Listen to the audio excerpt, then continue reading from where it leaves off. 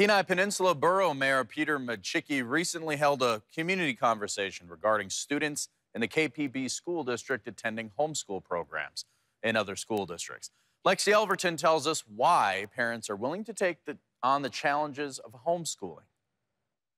Kenai Peninsula Borough Mayor Peter Machicki says this is an important community conversation for many people in his district. Right now, there are thousands of KPB students enrolled in the district, but many of them are attending homeschooling programs in other districts, and he wants to know what the Kenai Peninsula Borough might be doing wrong.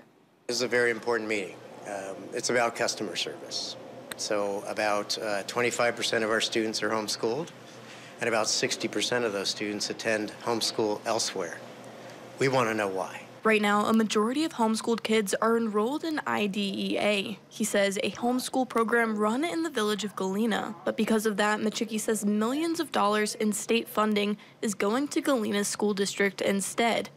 His hope is to change that by improving the Kenai Peninsula homeschool program known as Connections. On Thursday, parents came out to voice their opinions on various homeschooling programs. Connections was still closed down for the summer, and so I called IDEA. And they were open, and so I easily enrolled, and they were amazing to work with. I appreciate the fact that Connections wants to be better. But I don't know why we want to be better. Why don't we support the schools that are actually educating the children? I get many examples of why IDEA is their choice over Connections. The consistent theme is that IDEA has better support than Connections and more curriculum choices. Throughout the meeting, several parents spoke of good things about both programs, but most spoke of the reason they chose IDEA over Connections.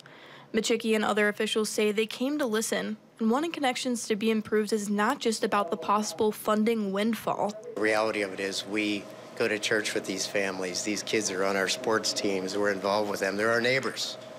We want to know what we're missing on having them educated here. I feel like we offer this service as a borough, and I feel like a large amount of our customer base is not satisfied with what we're delivering. So we're here to listen what it takes to satisfy their needs. They're the experts. We want to hear from them, and that's what tonight is about.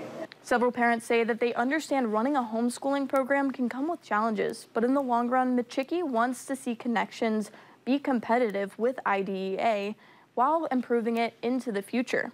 Reporting from Soldotna, Lexi Elverton, Alaska's news source.